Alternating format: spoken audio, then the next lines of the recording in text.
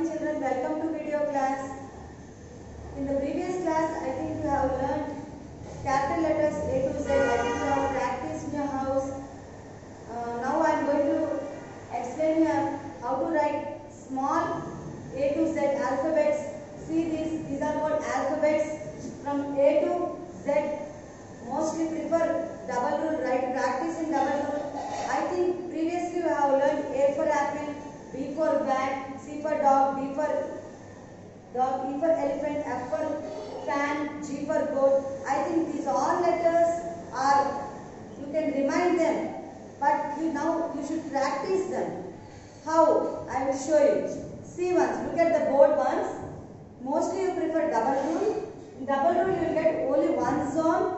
That is, in the middle of the line you should be able to write. You should locate the letter in the middle of the line. Some letters will go upward, some letters will go downward. See once carefully. You don't write upwards or downwards.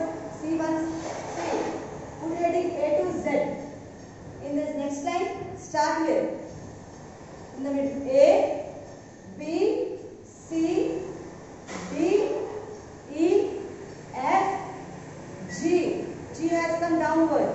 See one. H, I, J. J has come also downward. Down zone. Don't write full letter in the middle zone. It should come, it should start here and end in the down zone.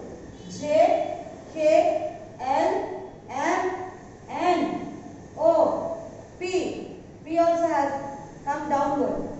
Q, R, S, T, U, V, W, X, Y, Z.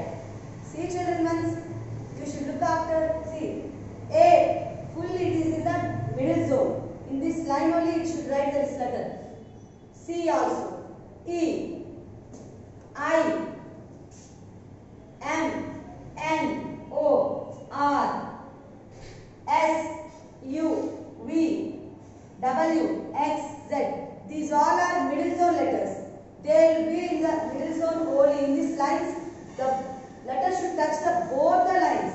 See carefully. Practice them carefully. Now, upper zone letters. See once. B, D, F, H, K, L, T. These are upper zone letters. They start from upper zone and they end in the middle zone. Now, downward letters. Down zone letters. See.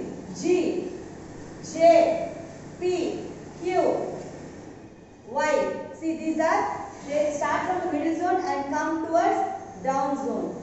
Once practice them carefully, write these 2 times. In a page, write these 2 times.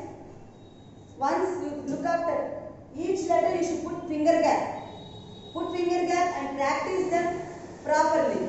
Thank you children.